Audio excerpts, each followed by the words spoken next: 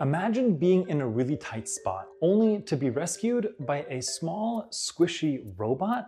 That robot is exactly what Dr. Huanyu Cheng and his team at Penn State University are working on creating. Dr. Cheng and his colleagues created a multifunctional soft robot capable of navigating difficult spaces like rubble in a disaster zone. It moves in response to changing magnetic fields, but the real accomplishment is getting it to move at all. Here was the problem. Dr. Cheng and his team needed to integrate flexible electronics to sense things like temperature and pressure. However, these electronics are far stiffer than the robot's soft body.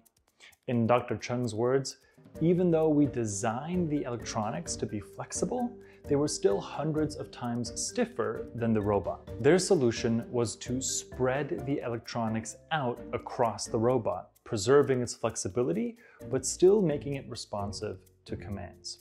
Cheng envisions the robot being used in medical procedures too. Imagine swallowing a capsule-sized version of the robot that could navigate your body, delivering medicine exactly where it's needed, or taking internal temperature without invasive surgery. Congratulations to Dr. Cheng and his team for pushing the limits of what a robot can be and what it can do. I'm Marin, thanks for watching.